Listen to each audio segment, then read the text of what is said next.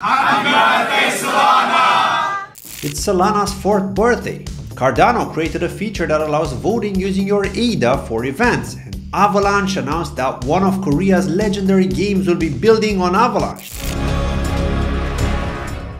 Hi and welcome to Cryptos Chain. I'm your host Claudio. It's been 4 incredible years since Solana's block 0 was created, and today the team at Solana is jubilant as they commemorate this milestone.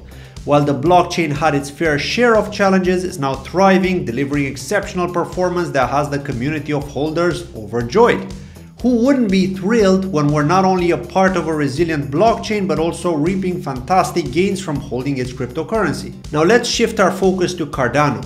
Recently, the Cardano community hosted its first Hong Kong offline event, drawing significant attendance, and Cardano's F12 City event launch allows ADA holders to actively participate in blockchain governance by casting their votes with a choice of which city will it be held in. Moreover, it's noteworthy that this initiative isn't biased towards large holders. Every wallet holds the power of one vote. Avalanche recently made waves with a groundbreaking announcement. MapleStory, a beloved game from Korea's Nexon, will soon be launching on the Avalanche platform. This exciting development means that in-game NFTs will become fully ownable by players, empowering them to create and trade virtual assets while being incentivized for their contributions. Shifting gears to Polkadot, the blockchain has its eyes set on the gaming industry. It recently unveiled that it integrated the Polkadot software development toolkit on Unity's asset store. Now, Unity is the game engine behind popular titles like Pokemon Go and Call of Duty Mobile. Game developers leveraging Polkadot's SDK will not only gain access to a vibrant ecosystem that offers the real decentralization,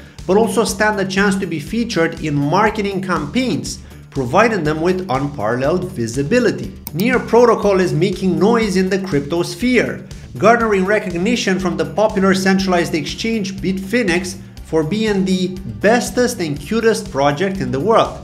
A testament to its exceptional innovation and leadership, though I'd have to question if the Bitfinex leadership holds major Near bags. Near has also performed very well recently, having 3x'd in price since the end of January, when we had that market pullback. Moreover, Near's ecosystem continues to flourish, with Frax Finance joining hands to introduce stablecoins and unlock the potential of DeFi and yield-bearing assets. Amidst these celebrations, like Solana had, let's not forget Cosmos Hub, which recently celebrated its 5th birthday, marking a significant milestone in its journey, revolutionizing proof-of-stake consensus, IBC, and interchain security.